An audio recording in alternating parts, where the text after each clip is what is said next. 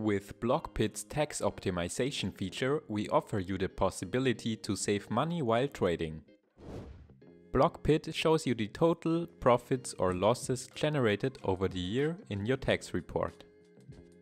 In this video, we demonstrate how short-term capital gains can be offset with unrealized losses.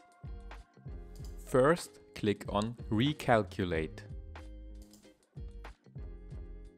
The tax optimization feature of Blockpit shows you the current possible gains and losses of all your existing asset tranches in a simple and clear way. Based on your transaction data, you will now get a list of all assets and possible gains and losses at the current time.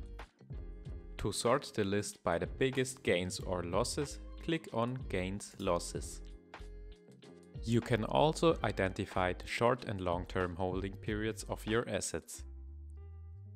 In this example, more than half of the total Bitcoin holdings have been held for more than 1 year, so they count as long-term holdings.